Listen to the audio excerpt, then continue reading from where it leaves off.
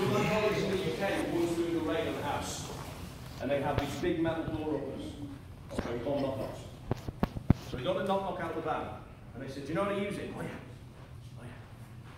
So he got it, and he put his hand in front of it like that. Oh, that's an absolutely true story. Okay? 10 blocks away they heard the scream. Okay? Because he just swung with all his might and literally smashed his hand. What I'm seeing is a lot of this. So the pass is like, pass here, see I'm coming, and this is shot going here. But what a lot has happened is they're passing, leaving this in place and coming here. You're going to give yourself a knock-knock. Okay? Also, a big disadvantage, if I keep a hold as I hit, if Ernest just pulls back, I end up locking my knee off as well.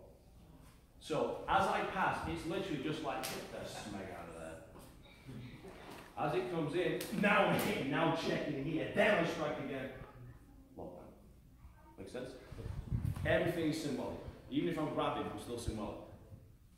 With me? Yes, sir. Go to it.